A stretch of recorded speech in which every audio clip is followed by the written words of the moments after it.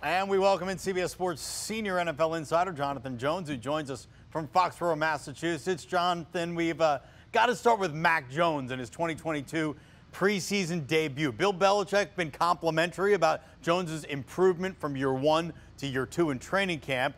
What are they saying now after his first performance against the Panthers? Yeah, well, Bill Belichick doesn't say too much, and so, but listen, first 2 series, first 2 drives out here for this New England Patriots offense, it was not very good. And it was especially not very good because this was a first-string offense for the most part going up against the Carolina Panthers' second-string defense. And their first drive ended in a 3-and-out where you had a good, strong Damian Harris run for 6 yards. And then you had a drop. There was a bit of a bad ball by Mac Jones to Devontae Parker, and then there was a sack. But you saw what the Patriots had been looking for from Mac Jones. They've been really testing out the deep ball a lot during training camp, really all of this preseason, and they were able to connect on one to Nelson Agholor right here. It was a beautiful, beautiful pass from Mac Jones, 40-plus yards, and I don't think that he could have handed the ball to Nelson Agholor any better than the way he threw him that football. That was a big confidence booster and confidence builder for this team, feeling really good. And in the first quarter, it was not looking very good for this Patriots first-string offense. But then after the quarter break, as they were finding their groove, that was something they could really build on moving forward. Yeah, and there's a lot of question with the Patriots, not just about Mac Jones entering year 2 with the team, but really about the whole offense and basically the offensive coaching. I know you tried to ask Bill Belichick about the offensive coordinator and play calling situation. You know what? I won't even try to explain it. Here's how it went. Understanding you don't want to tell us much about the offensive play calling situation here. Never said that. I mean, don't put words in my mouth. I never said that. I'm not quoting you. I'm just gleaning. Appreciate it. Okay. Just trying to get the record straight here. Naturally. How aware or not aware are your offensive players about this process? I don't know. Ask them. Well, that was, I mean, that was very Belichickian, yes. Listen, but he was smiling, and I appreciated the smiles. Listen, it was a fun exchange, and Bill has been kind of oddly smiley this preseason, certainly in these exhibitions with the media. You know, he's not giving away much. Everybody wants to know whether it's going to be Matt Patricia or Joe Judge installed as the offensive coordinator. It does not appear that he's going to list an offensive coordinator, certainly by title.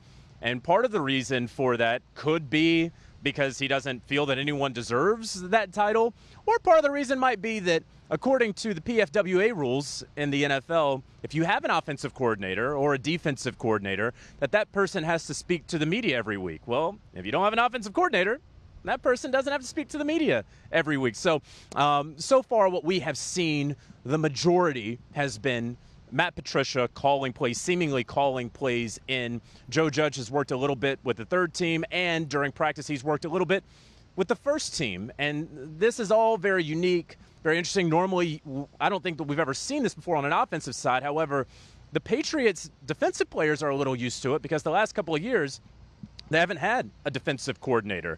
And so it's been a Steve Belichick, it's been a Jerry Mayo, it's been a Bill Belichick. And whether someone is calling that play into the guy with the green dot on the back of his helmet, you know, it's still been a bit of a collaborative process, a coordinator by committee, if you will. And so are the Patriots doing this on offense? Perhaps.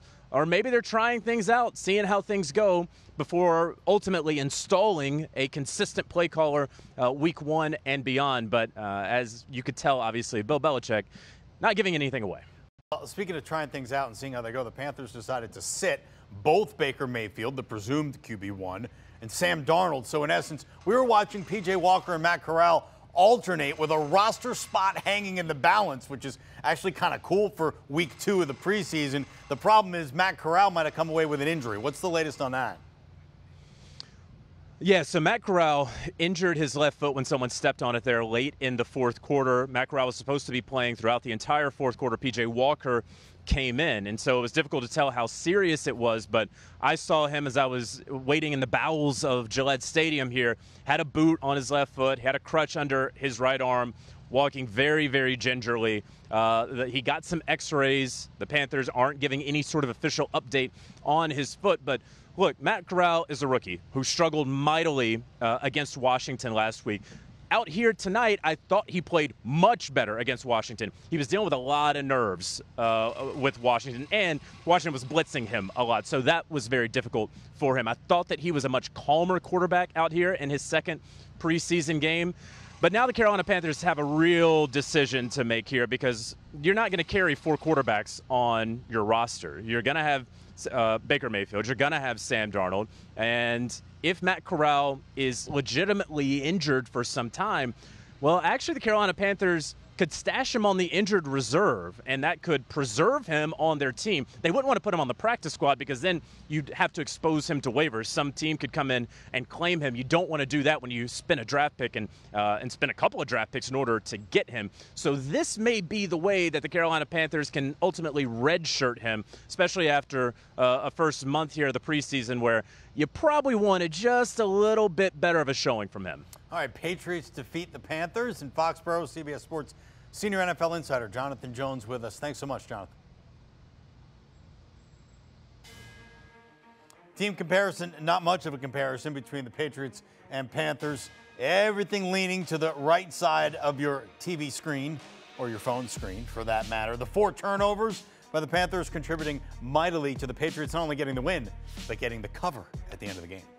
Do you want a sports network that delivers everything that matters about the game? The highlights, the picks, the instant analysis, no yelling, no fake debates, no politics. Hit the subscribe button and never miss a moment.